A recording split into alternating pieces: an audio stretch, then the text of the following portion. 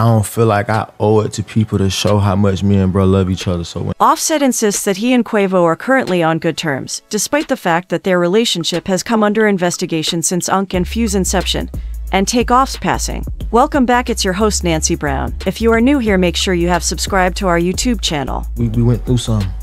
We don't have to show you smiles and faces. The former Migos rapper declared his affection for his groupmate and stated that neither he nor Quavo had any duty to address the rumors surrounding their brotherhood during an interview on Gillie the Kid and Wallo's $1 million worth of game. I ain't on no sucker shit with each other, nigga. We came in this shit together and we both knew that. We understood that, and we lost our brother. Still go through shit. I know bro go through shit. And us love each other though at the end of the day. We men, we real brothers, and we cool with it, so be cool with it. Don't ever try to turn us against each other and shit like that. I hate that shit. At the end of the day, it ain't your business. In October, Offset said in an interview with The Breakfast Club that he was friendly with Quavo. One of the most devastating episodes in modern hip-hop history was the breakup of the Migos. But with TakeOff's passing in late 2022, things only got worse. He and Quavo had just put out their first album together at the time, and Offset was concentrating on his solo music career. Before their family member's sudden death, tensions between the Hypnosis collaborators were already high, but in the months since, they've been able to put their disagreements aside more than once. They collaborated to put together a last-minute tribute to TakeOff for the BET Awards, which Offset claimed on The Breakfast Club today helped to mend his relationship with Quavo.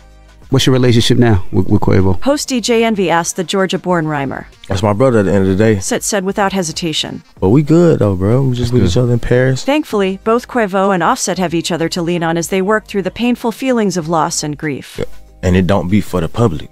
That's the thing, like Cardi B's husband reminded listeners. When it's like this, it don't be, everything ain't for the public to be kikiing and everybody want us to be like, but we still gotta move on our own worlds, he continued to explain.